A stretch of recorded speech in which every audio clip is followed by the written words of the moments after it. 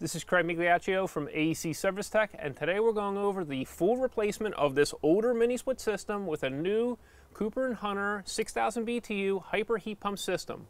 Now we chose this smaller size because it's heating and cooling a very small room. And we're going to be mounting this outdoor unit on the exterior wall with our Diversitech hefty brackets because we're in a high wind location. So I'm going to show you how to do this full replacement with our Hillmore tools step by step. First thing we're going to do is open up the disconnect. You can see we're missing a screw here, but we're going to go ahead and pull this disconnect. We're going to flip it to the off position and put it back in, or in this case, you know what, we're just going to remove it. Next, we're going to remove this cover in order to verify that we have no power at the terminals, and we'll also have access to our refrigerant ports.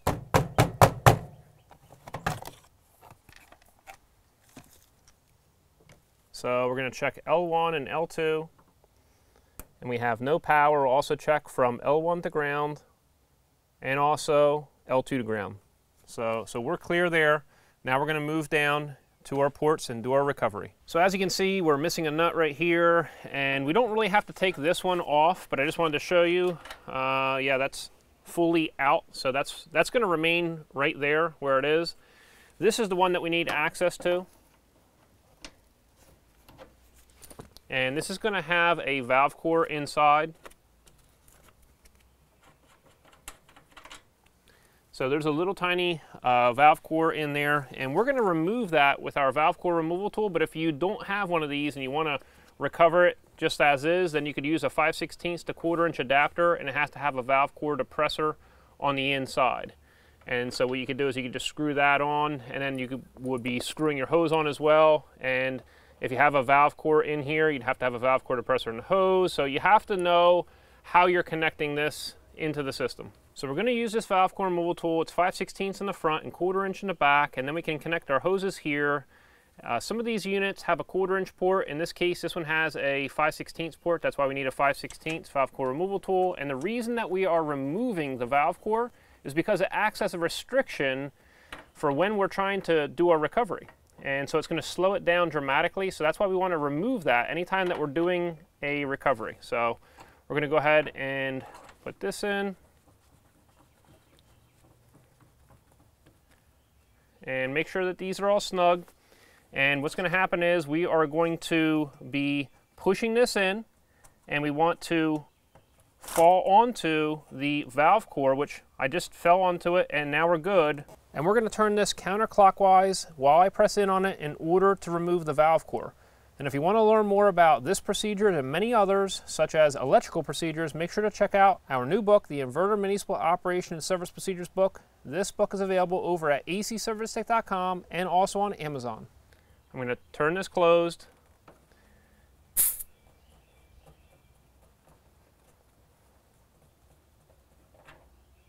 And there's our valve core. Now that we removed this valve core, otherwise known as a Schrader valve, we're going to hook our hose setup, recovery tank, and recovery machine in place. This is a reusable recovery bottle. It already has R410A inside from other jobs, and right now we want to weigh it to make sure that we're not going to overfill this tank with the refrigerant from this system. So let's go ahead and put it on our scale here, and you can see it's reading 37 pounds, 8 ounces. Now, the factory charge on the rating plate of this system says that the unit has 2 pounds, 10 ounces that we're going to be recovering into this tank.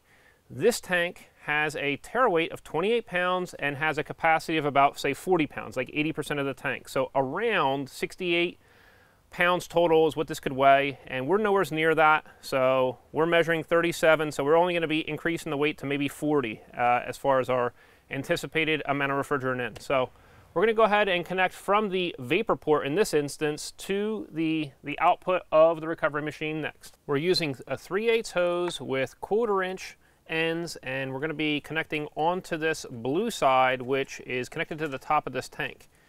And the reason is we are connected over on the vapor line of this system, and there's really not that much refrigerant in here, but if we were going to pull straight liquid, or we thought we were going to pull a lot, we could end up putting it right over to here, and it has a dip tube coming to the bottom, but it's not a big deal. We're just going to have it on the vapor side. And we're going to connect right here on our output. You don't have to use a 3/8 hose. You could just use a 1/4 inch hose like this, but once again, you want to make sure to not have any valve core depressors in the end. Next, we're going to attach a filter dryer onto the inlet in order to protect the machine and also the refrigerant. And so we're just going to mount a little extension hose. We got to make sure that this little piece right here is tight as well. So this and this are both tight and that they're not going to be wiggling loose during the recovery. We're also going to tighten this side in.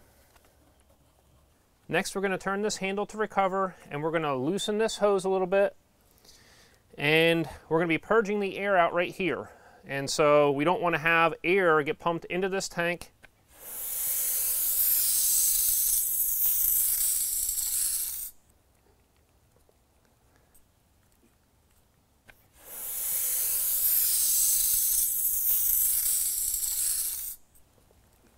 And then we're going to close this down. Make sure we turn our recovery machine on, and now that we purge the air through the hoses, we can open our blue tank valve and start our recovery. We'll open our blue handle, and then we're going to turn this on.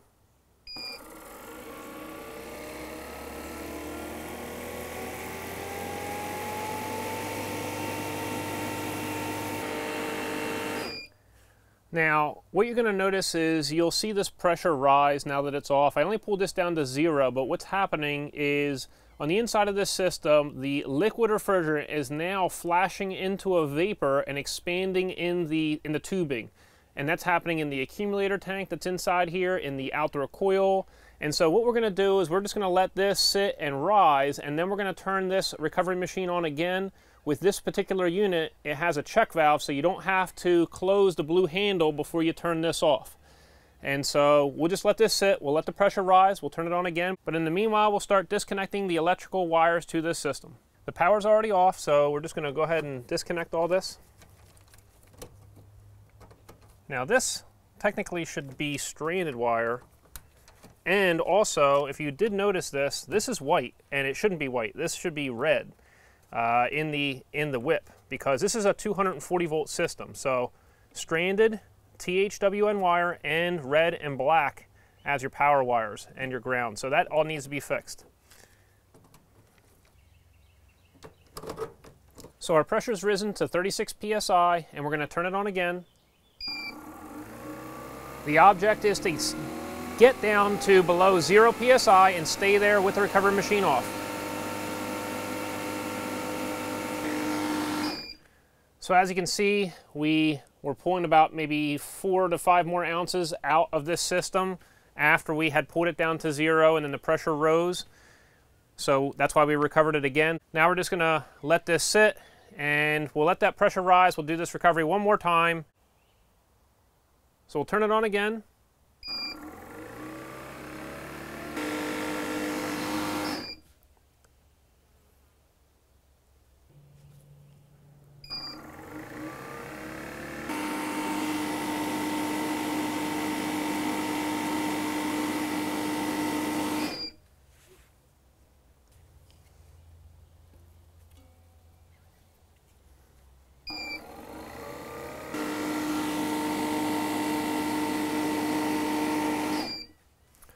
All right, so we've let this sit for about 5 minutes now, and what I'm going to do is I'm going to turn this to the purge, and then I'm going to open the tank back up and turn this on.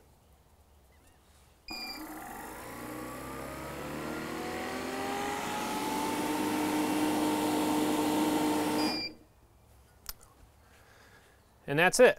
So we've gotten the remaining refrigerant out of the output over here to the tank, and there's nothing really we can do about the remaining refrigerant in this output hose. I'm just going to shut this valve over here, but with this tank shut, I'll go ahead and disconnect here.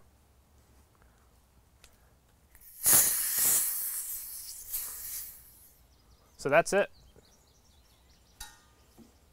Now we're good to open up the line set and remove the outdoor unit. So now we're going to go ahead and disconnect this and disconnect our line set.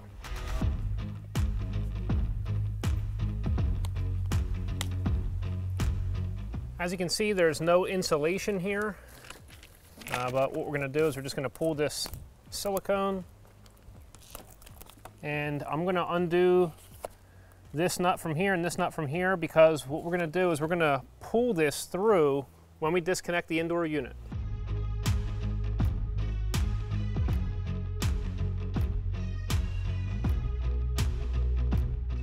So this was the condensate line, so we're just going to set that off to the side. This is the main power line feeding the electrical disconnect, and these items I'm just going to bend straight out, and we're just going to pull them in from the inside. The other thing is I'm going to disconnect this little nut here so it doesn't get hit as I try to pull this through. We're first going to take this cover off. Then we should be able to just lift this up and pull this out, including the line set and the electrical wire. We're going to take this back plate down because this is a different one than our new indoor unit.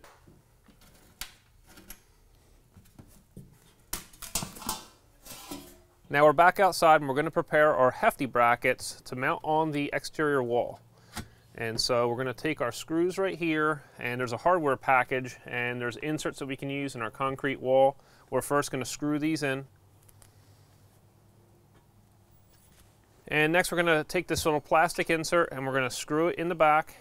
And we're going to start it off with completely tight. This is in case your wall is not exactly level and you want to unscrew it a little bit in order to push these brackets up off the wall a little bit. Next we're going to take our bracket right here. We're going to put our little bubble level in. So just like that, and we can determine if our wall's level, and then we'll slide these brackets onto here. Now we can just do this with measurements and mount this ahead of time. I just want to show you what it's going to look like. Now our unit is going to be 17 3/4 from here to here. So right about there. This is roughly about what it's going to look like on the wall. And then our service valve line set connections are about 8 inches away from the center of this foot. And so you can see right here, it lines up with right about here. So our line set's going to be coming down right next to this. So I just like to have this centered on the brackets. So we have a mark here where the line set's going to be coming down at, which is right about here. And so what I'm going to do is the line set cover is going to stop before this bracket, so I can actually come over into it a little bit. I'm going to come at about this height. We're going to use our bubble level, and we're going to mark it. So we're just going to go to the center of each of these holes. We're going to put four anchors in with our 4 lag bolts. So now we'll go ahead and drill these out.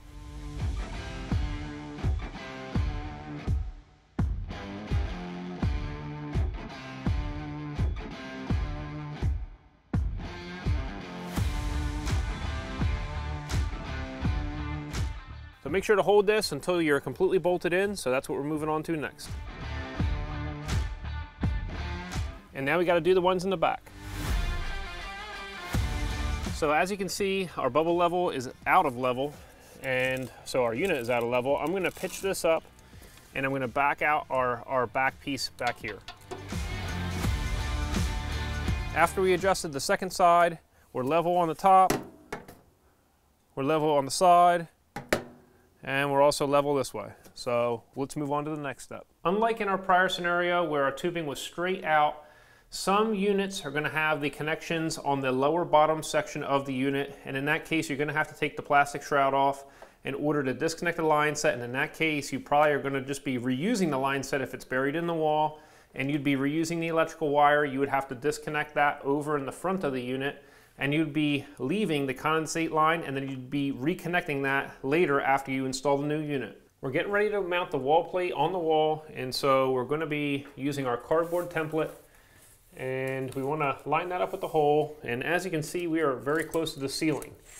So in this scenario we actually happen to have a very, very high pitch. So I mean we're going down like this. So now that we have this here, we're going to have to cut this hole out later. You can see 2.5 inches right here to this bottom mark, 2.5 and 2.5. A couple considerations for why we want to drop this down is because you want to have good airflow getting sucked in through the top. You want to be able to access the filters in order to clean them. You want to be able to lift the shroud up. The other thing is, if we had to do the connections of the line set back here underneath of the unit, we would have to tilt the whole unit up off the wall, and this would not be enough room for that. So we just are using our existing hole outside where the power wire is actually coming down in order to feed the disconnect through this hole out there. So we're going to put 2 screws in here. That lines up with our stud, but on this side, we do not line up with our stud over here. So we're going to put 2 wall anchors in here and 2 here, so we're going to have 4 anchors total, and these ones are just going to get screwed right into the studs.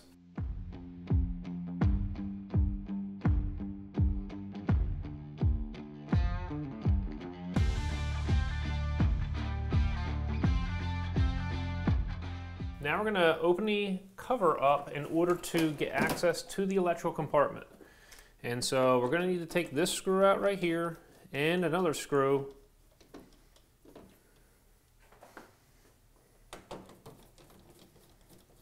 And then we can just kind of pull this plastic cover up.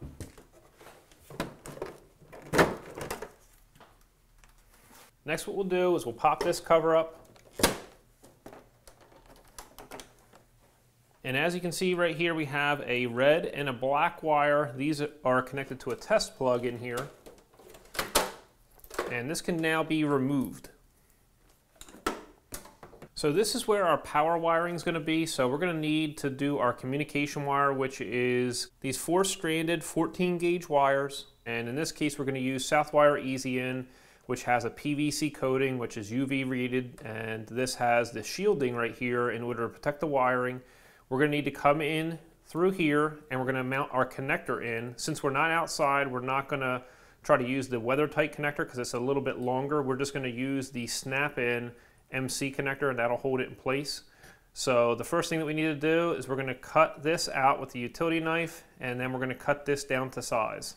And this way we're down here, and the wiring will be able to come up all the way over here and make it to 1, 2, 3, and also our ground, which is over here. So as you can see here, this hole is not big enough, so we're actually going to need to cut this plastic off. In order to do so, we're going to unscrew this plate.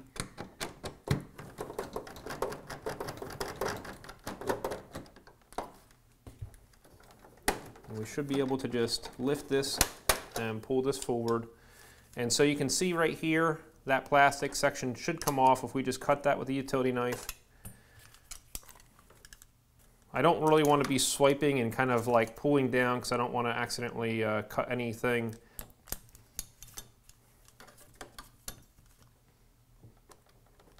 So then this should fit right through, so we are good to go there. Now we're going to dry fit our shielded communication wiring, and remember that this is not just communication from the outdoor to the indoor, it's also the power wiring from the indoor to the outdoor unit.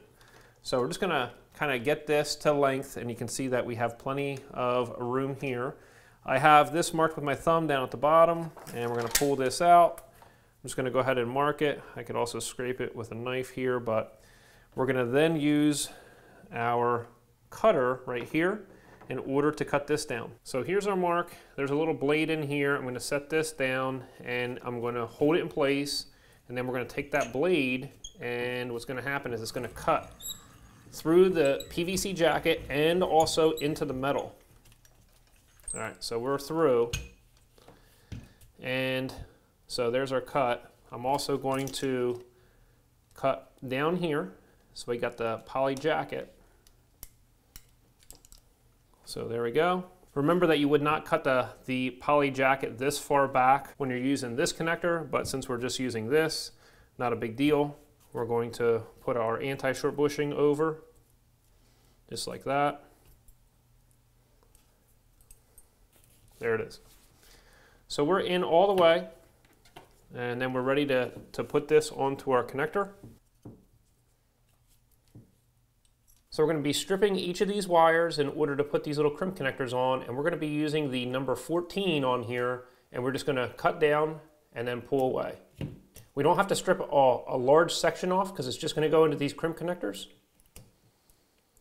And actually we'll do a little bit more on the green one. The green one's going to get a circle, just like that. And we're gonna use our crimper right here in order to squish this down. So if you can see right here, and then we can test it by pulling on it. So we're good. So you want to make sure to see the wiring right here. You can put your connector, your crimper on to the connector. Test it. Another way to do this is to put this connector on ahead of time. So now we're ready to mount these wires in the indoor unit.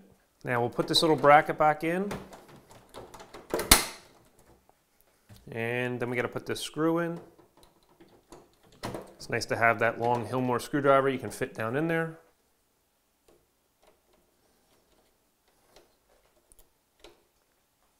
So you only want to use a drill to, if you want to unscrew something, you would never use that to tighten any of these screws. You need to feel how tight they really are. You really want to get a good connection in here. And the other thing is this 1, 2, and 3, it doesn't matter what series of colors it is, if it was white first and then red or whatever it is, but you have to do the same thing at the outdoor unit. So what we have is black for 1, red for 2, and white for 3, and then obviously we have our ground. Now we're going to put our little bracket back in place. Make sure our wires don't get pinched. And then we'll move on to the next step. Now I just wanted to point out on this particular unit, you could install a Wi-Fi adapter in this area. You could also get a separate wired remote controller that you could plug into this wire, and basically you'd run that through a wall over to another location. In order to mount this, you'd have an extension wire with that. But in this case, we're just going to be using our wireless remote. Now we're going to close all this stuff down and put this back together again. Now we're going to flip this unit over and bend our line set perpendicular to this indoor unit. We're going to bend this line set up this way, and the bending that's going to take place in this line set is going to take place in here, in this straight part. So what I'm going to do is we have both the vapor and the liquid line right here, and I'm going to have my hand right here because I want the bending to take place in this area. So there it is. And then we have our condensate line. So this is the bottom of the unit over here. And so we want this condensate line to be remaining at the bottom section. And what we're going to do is we're just going to tape this package together in order to push this out through the exterior wall. You can see our cut is right here, and that should be making it to the exterior area. We're going to tape all this together. Actually, what we're going to do is we'll have this cut maybe at the top right here. And this tape that I'm going to put over here, we're going to cut off because it's going to be outside anyway. But we just want it to be easy for when we're fishing this stuff through the exterior wall. Especially right here. Now if we get snagged in there, we could just tape this entire thing and just kind of wrap this if the hole was extremely tight. So if we do get jammed up, we can go ahead and just tape this whole thing. That's not a problem, to try to just kind of squish it down and keep it tight. So now we're looking at the back side, and we have our condensate line on the bottom, and as you can see, we have about 1 inch or 1.125" from the bottom, so we don't have to cut our hole as low as on the template necessarily, because this line is actually going uphill over into the pan, and then we just got to make sure that this has a pitch downwards as it goes through that exterior wall. So we have a square in our hole just to show that we do have a significant amount of pitch going to the outside. We're going to cut it down to here, and once again you can see that we have a significant amount of pitch. We're not going to cut it down all the way because we don't necessarily need to in order for our condensate line in the back of the unit to go right out through that hole. Now we're going to be using some mastic tape to seal the upper part of that hole. I wouldn't use regular tin tape for this. You want to use this stuff that has the mastic tape just to make sure that it's going to adhere to the wall properly. We also have about 1.75 inches from the hole to the edge, so we should be pretty good to go right about here. We could squeegee this in order to really seal it well. Now we're going to fish our wire through our line set and hang our indoor unit. So now we're going to cut some of this electrical tape, and then we're going to bend this down, and we'll do that one piece of line set at a time. So to make sure to not cut anything we don't necessarily want to cut. such as the shielding on the wiring. Now, as you can see with our line set pulled back, here's our 1/4 inch liquid line, and here's our vapor line. We have this little red button, it's out. I didn't discuss that earlier, but that means that we do have pressure in our lines. If you want to verify that for sure, you're going to need to pull that off ahead of time and just verify and see that the nitrogen pressure comes out. But then you're going to want to put the caps on again just to protect the inside of the lines as you fish it through. There's a spring on this vapor line, as you can see here, and that's going to protect as we're bending it down. The 1/4 inch one doesn't necessarily need one, and so we're just going to bend this down. We got our vapor line, and that spring's going to help it. The next thing we'll do is work on our line set, and we also have our condensate line here, which we're going to end up putting a piece of PVC up the wall into this, and then we'll zip tie this all in place, and we'll re-insulate the line set after connecting and after our pressure test. Now we're going to prepare our line set to be able to connect it into here. So we're going to remove these little plastic caps and inspect the flares, and I would like to get this flare face a little bit bigger, and same thing with here. Now we can use these nuts because these are from the factory, so this line set's actually from the same manufacturer as the equipment, and so the nuts are the same. So these are the ones that are provided with the indoor wall-mounted unit, so we don't necessarily need these because these are the same in this case. So anyway, we're going to use our Hilmor eccentric flaring tool, and what I want to show you is, if you can see the cone on the inside, it's offset. This is my favorite type of flaring tool because you just have that offset cone, and we're going to go ahead and hook this up into our 1/4 inch first. So we're just going to grab this.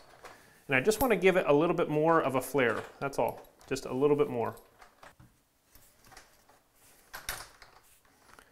So you're just going to slide this into position and inspect this, make sure that you are in one of these little grooves, and we are in there in the 1/4 inch presently.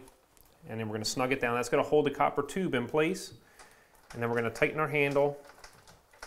We could just use the flares the same way in which they came, but I do want to add just a little bit more of a, like I said, a face to that flare.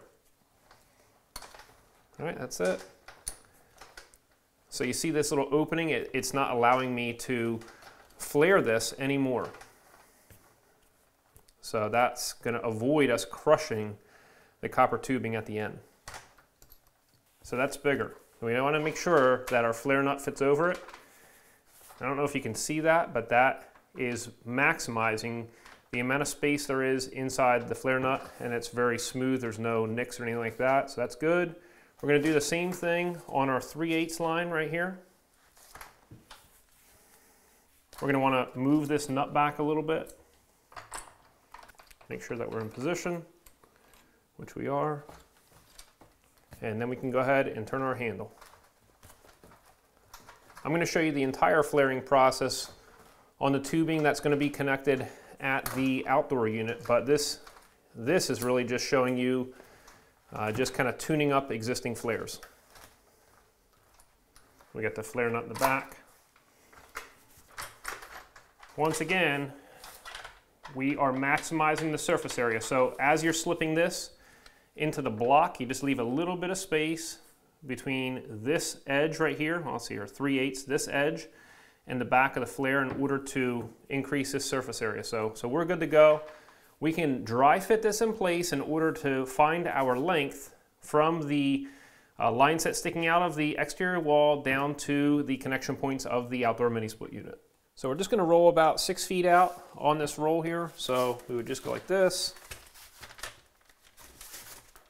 Just hold it up against a flat surface and continue to work it out. Now we're going to release our nitrogen pressure.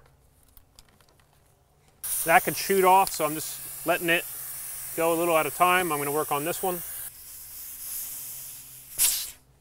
That's our test pressure, and it also keeps the insides of the line dry with that nitrogen pressure. Now we're going to connect these on just temporarily by hand, just to kind of figure out our length for our line set down at the bottom where it connects to the unit.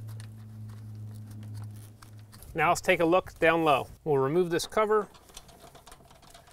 Now we're going to bend this vapor line. So right here. Then we're going to tubing cut that I can still see my little mark here that I made with a utility knife. So what I do is I snug this down, I turn it maybe an eighth or a quarter of a turn, I go around twice, then I turn the handle again. In this case, the back didn't come off, so I just kind of, just like that, wiggle it. And next, we want to get our liquid line situated. Now on this one, I'm going to cut the insulation back, because I do want to shove up some insulation up to the flare nut, because I noticed that that was not covered completely. So I'm going to be about here with my insulation. And I can push that upward. And then once again, I'm going to dry fit this in place.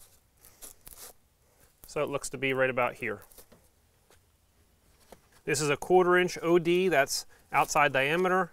And this other line, the vapor line, in this case, it's 3/8 OD. Next, we're going to deburr the ends and also make the flares. I pushed our extra line set up forward more, and we're now going to deburr the ends. And you could use the stick deburring tool, say this one right here, but I just try to avoid scratching the faces. I use this when I'm doing brazing jobs, but in this case I'm just going to use our round deburring tool.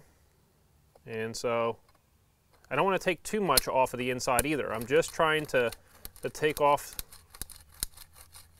just the extra copper. And we do have the tubes pointed downwards because we don't want any shavings going into the tube.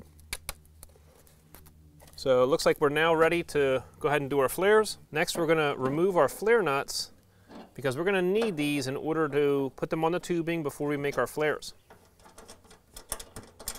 Next, we're going to take our nut, put that on, and you're going to see this little silver gauge, and that gauge shows where the copper tube needs to stop at. So right there. Then we're going to push that over to the side. We're going to back our nut up so it's not in the way. We're going to slide our assembly over, make sure it's in the right groove.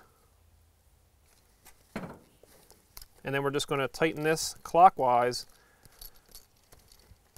until you see this little opening here is increasing, and that's our clutch. So it's going to keep increasing until we can no longer turn it clockwise. See, it will no longer allow us to turn it. So now we're going to go counterclockwise to take this off. I'm going to have links to these tools down in the description section below, just in case you're wondering about them. So you got to move the nut back a little bit in order to get that out of the way. And that's it. So that flare looks really nice. And it's using the maximum area inside the nut, so that's good. So now we're going to do our 3/8 next. We'll put our nut on, and then we're going to put our copper tube over to the gauge. And then we're going to slip our gauge out of the way. We're also going to hold the nut back. We'll move the tool into position. Make sure it falls down into that groove. Now we're going to tighten this clockwise. And just so you know, if you're looking for any of the step-by-step procedures for installing or troubleshooting mini splits, make sure to check out our inverter mini split operation and service procedures book. We have that available over at Amazon and also at our website at acservicetech.com, and we have ebooks available at Apple and Google Play. We're going to back this flare nut up. And there we go. There's our flare. Now that we made our flares, we want to just check them and make sure that you're fully covering over the flare face right here. So we are good with that. And let's check out this 3/8 line. And that's good there. So the next thing we want to do is torque these flare nuts to the service valves. And we're going to use the torque values right here for our 1/4 inch liquid line. We're going to need between 18 and 20 Newton meters. And then for our 3/8 line, we're going to need between 32 and 39 Newton meters. So on our digital torque wrench, we already have these programmed in, and so we can just press the mode, and we're going to go to 19 right here, and that's going to be for our 1/4 inch. So we're going to hand tight our 1/4 inch line on first. Make sure it's lined up. And here's the other thing is that on these flares, you could use something like Nylog, but if you do something like this, you only want to put a little bit right at the flare face and right at the face of the flare adapter. You don't put it on the threads, but you can also just do this dry. And you want to make sure to not get any lubricant on the threads because these are dry torque values. So we're just going to go ahead and spin this down. And with our 19 Newton meters set on here, we're going to adjust this to our flare nut. And we're also going to have another wrench here just to hold on our service valve. Now you're going to hear a beeping noise get faster and faster as we get closer, and then I'm going to show you what our final torque value is. So it says 19.6. See, it's flashing right here. And so that's kind of nice because it can show you what your value is. And so now we're going to hit clear, and then we're going to go to our mode, and we're going to go to our number 3 setting, which is 35.5. Remember, we need to be between 32 and 39 Newton meters. All right, so here we go. We're going to hold that service valve, and then we're going to tighten this. So there it says 37.9 Newton meters. So we're good here. Now let's move up to our top flare joints. Since our digital torque wrench is still set on the 3/8, we're going to go ahead and connect onto that.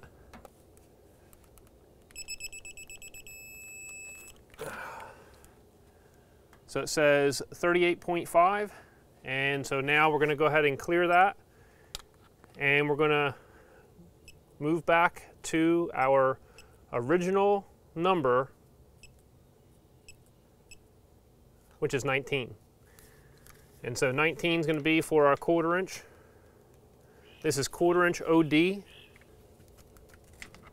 We're going to go ahead and tighten it.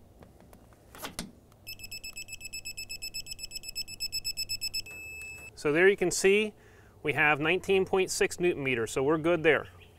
Now what we need to do next is pressure test the line set. Here's our nitrogen bottle. This is our primary tank pressure, our secondary regulator. We're going to be using our higher pressure gauge manifold on our Hilmer 3-port gauge set.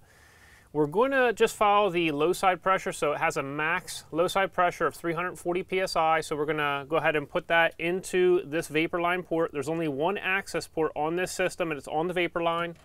And in order to do this, what we're going to do is you're going to either have to use a 5/16 to 1/4 inch adapter, or in our case, you're going to use a 5/16 to 1/4 inch valve core removal tool. We do not have these service valves open yet.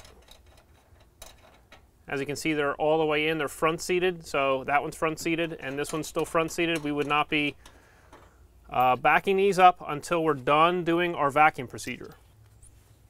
So we're just going to reach in here and grab the valve core because there's no pressure inside the tubing. We just put the line set in place.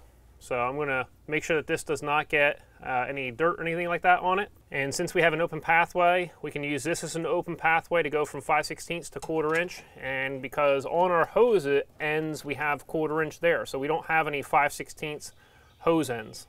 Since our high pressure gauge is over here on this side, even though this is the vapor line, we're just going to attach here. This is only for pressure testing only that we're doing this.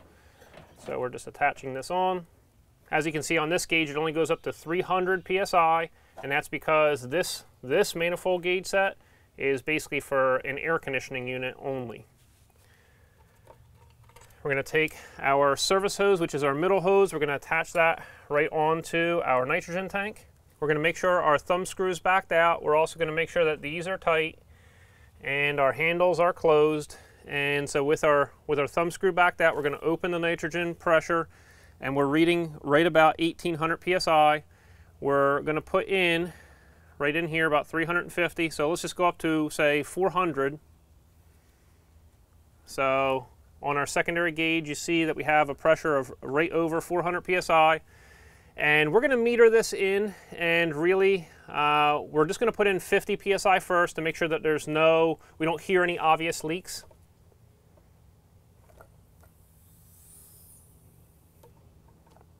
So right there we're at, say, 75 psi actually.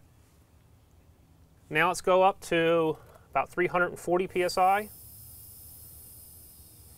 Right there. Now with compound gauges, you want to tap on them. And when you are using compound gauges in order to do a pressure test on a mini split, you do want to let it sit for a longer period of time. If you're using digital test gauges, then you can determine the incremental pressure drop pretty quickly because it's in tenths of a PSI. So we're going to let this sit for a little bit, and we're also going to put some bubble leak detector on these joints. I'm going to put these caps on because I don't want to get bubble leak detector back like in this area. So it looks like on this needle we have 337 PSI after we tapped it. You want to tap it just to make sure it's not hung up. And so we're going to watch that pressure right there, and we're going to apply some bubble leak detector on these joints. And we're also going to put bubble leak detector on the joints up high as well. You would never want to put, say, soapy bubbles on here or anything like that, because dish soap can be corrosive. So you want to use non-corrosive bubble leak detector. I'm going to do the same thing up top. I don't see any leaks, but for my own benefit, I'm just going to add a little bit more bubble leak detector on. It looks like it kind of run off. So I'm just adding it on the back of the flare nut here.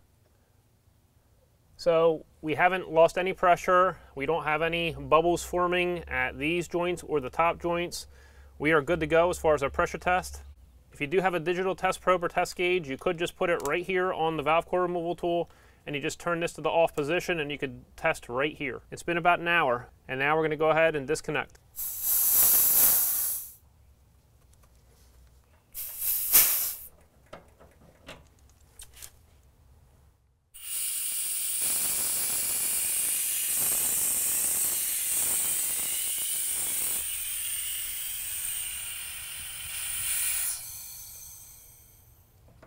We're going to keep this closed to make sure that we don't allow any moisture to enter into the system, and now we're going to attach our vacuum setup. Here we have our Hilmor 2-stage 5 CFM vacuum pump, and we're going to hook right onto here with our vacuum hose. So let's first attach that. We're going to be using a 3/8 hose with 1/4-inch fittings on the end. There is no valve core depressor in the end, so there's nothing to block the flow. It's just open. So right here it's just open. We're going to put a second valve core removal tool in place right here so that we can valve off the micron gauge. Now you don't necessarily have to do this, but I like to do this just to protect the sensor inside from getting refrigerant oil in and contaminating it.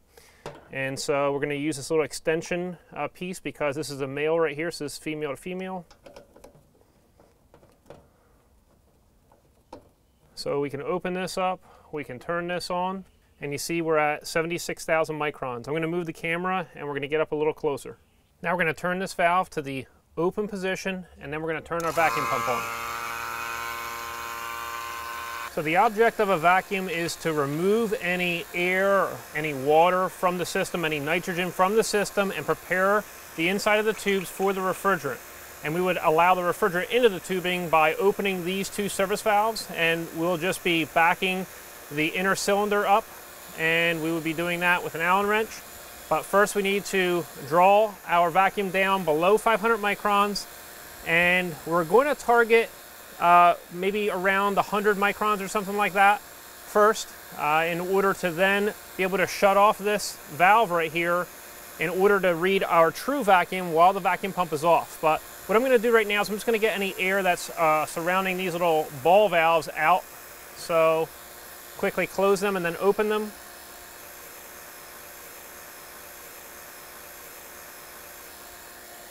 So once again, we are in microns. The EPA 608 guideline is to pull these systems down below 500 microns, but really we want to try to target lower than that if possible. And in some instructions it may say to pull a triple evacuation, but in this case, since there's only one port, and since we can pull it down to a very deep micron level and prove that the vacuum is holding by shutting this valve off, we can do this with a single vacuum procedure. So we're just going to watch this as it falls down, and like I said, we'll probably be valving this off right down here when that's near 100 microns.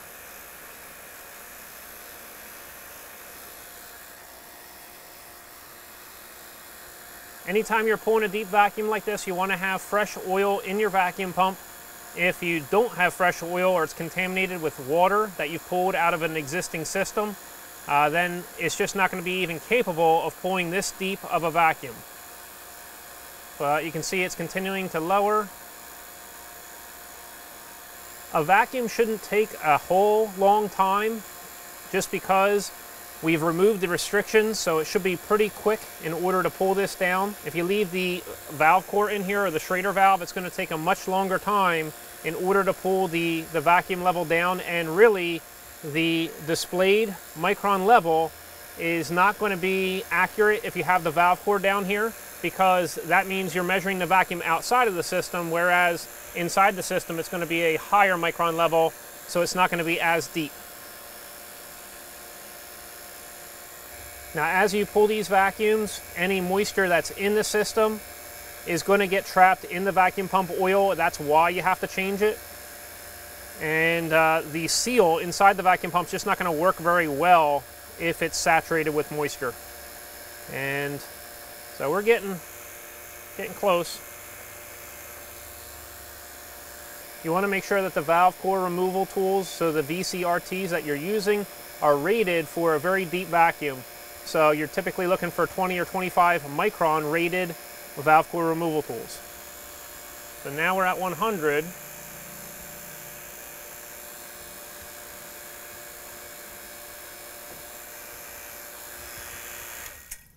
Now we'll see how high this rises.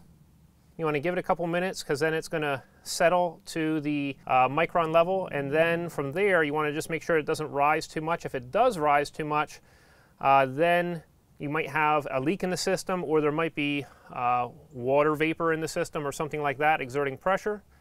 But basically, after a couple minutes here, we're going to set our timer and wait 10 minutes for during our standing vacuum test, otherwise known as a decay test, while we have the vacuum pump isolated from the system.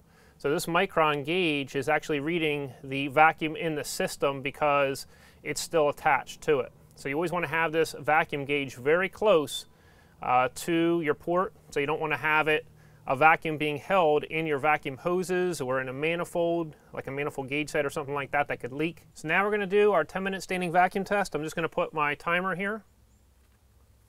I don't know if you can see that, if you can make that out or not.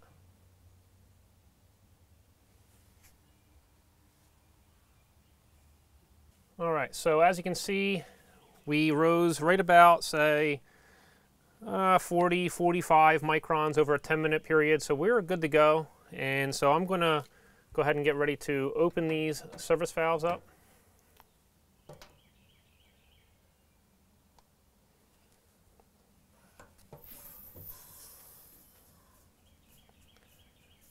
So that's breaking the vacuum with refrigerant from the system.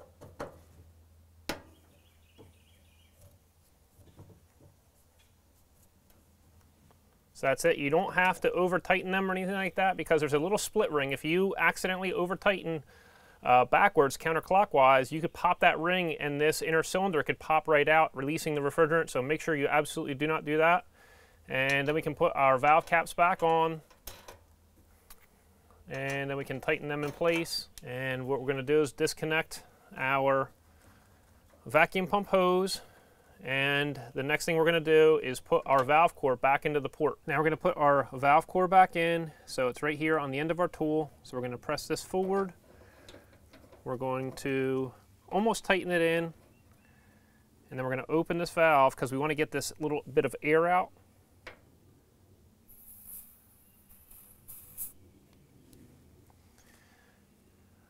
So now we have this valve open. We have pressure being exerted right here, so what we need to do is you need to press inwards and turn clockwise. So we're going to do that until we're seated all the way.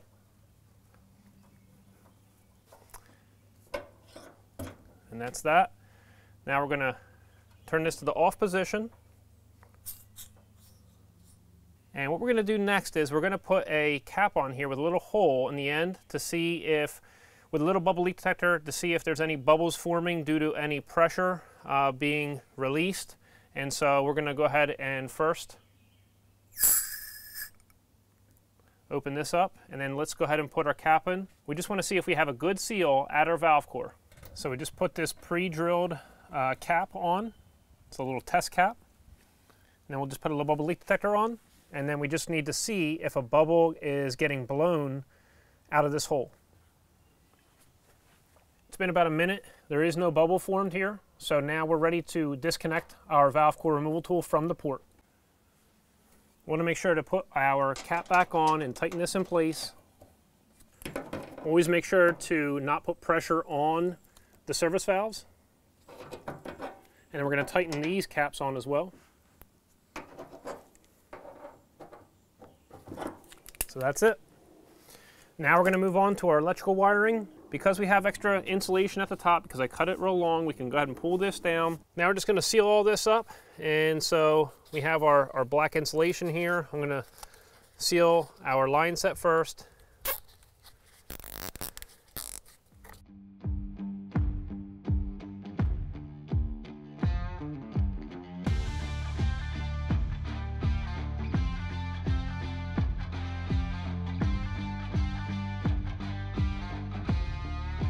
So these existing holes don't line up quite right. This wasn't level to begin with, and so now we are level. So we're going to go ahead and put some marks in the wall and put some new anchors in.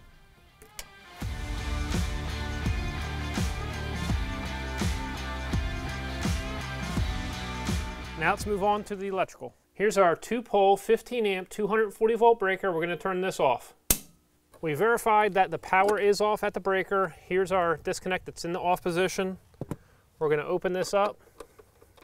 Now this is the main feed wire coming in, and so we're just going to double check to make sure that there is no voltage, and as you can see there's 0, and I'm going to check it against the ground, and I'll check this side.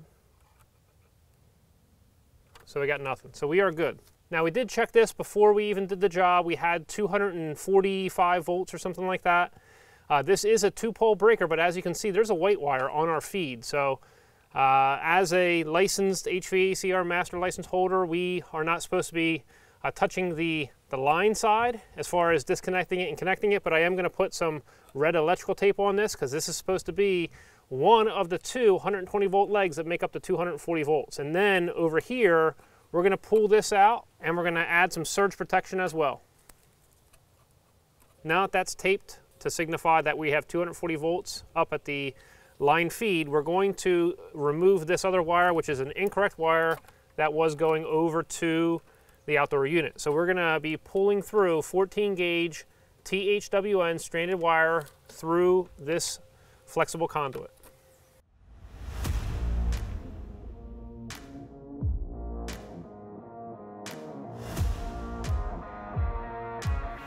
Now we're drilling out a hole in the side of the disconnect in order to add our surge protector on, and we're just going to tighten that in, and we're going to put a wire bug on the ground in order to connect 2 ground wires so that we don't have a double lug issue where we're putting 2 wires under a single lug. So then once we tighten that into our lug as a single wire, we're then going to connect our surge protector wires to our load wires. Now this is not connected in series, it's connected in parallel, so the power is not going through the surge protector, it's just getting wire netted and connected to it. And we only install surge protection on the load wires that are connected to the outdoor unit, so we are not connecting that to the line side.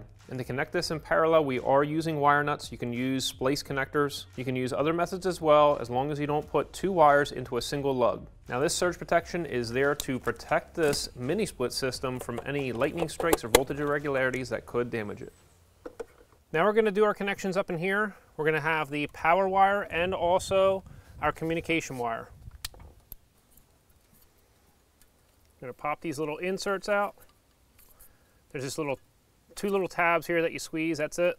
Now you see 1, 2, 3, that's where our communication wire is going to be connected to. Remember, this is still high voltage wiring as well. And so we're going to have this connector in here. So we're going to want to cut this right about here. We're going to hold that right there. And we're going to be cutting the shielding on the outside. We also need to use our utility knife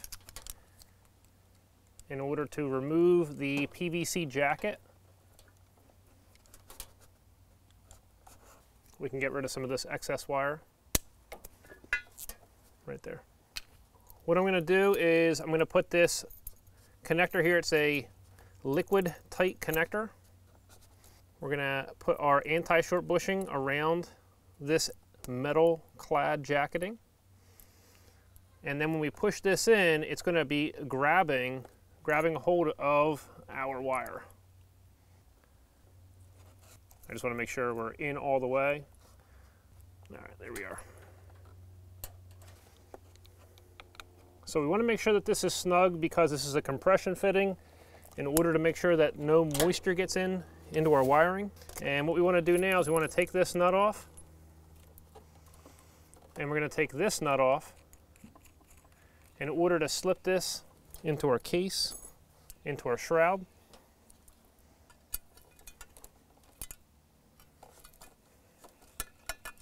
This is 14 gauge, so we're going to put it in number 14. Then we're going to crimp this in. So we can just slip this right here, and we'll use our crimping tool. All right, so that's nice and tight. And we can put it right underneath here. And this wire right here, which is part of our communication wire, that's going to go down on the bottom right down there.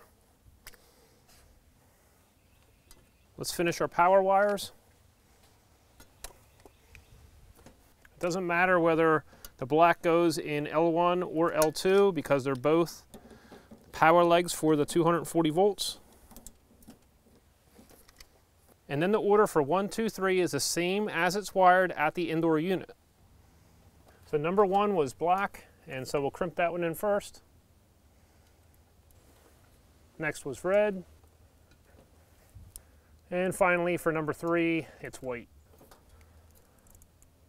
So we're going to pull each one of these wires, make sure they're all snug, everything is good.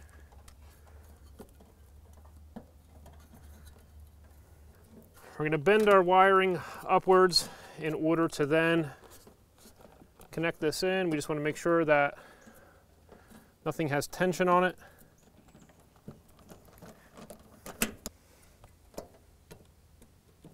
Now we'll add another zip tie onto this, onto our wiring, and also we'll put one clamp on our seal tight on the exterior wall.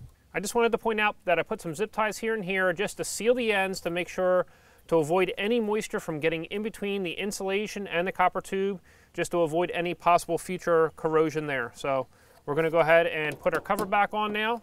Now we're going to turn our breaker on to our mini split. So we're getting ready to turn this on, and we're going to take it from the off and we're going to put it on the on. And also I want to point out that these fuses are old. They're going to have to get replaced, but we're just doing the startup right now. So we're not going to put this in all the way. We're going to put it almost all the way, and then we're going to shove it in. And so now it's on, and we also have our indicator light signaling that our surge protector is intact and ready to protect the system. Now let's move to the indoor unit. So now we're ready to turn it on. So we're going to turn this to air conditioning. So we're going to set it to cool and turn the temperature down to 70 degrees. Now we're going to control this with our wireless remote, and we can install this bracket somewhere on the wall.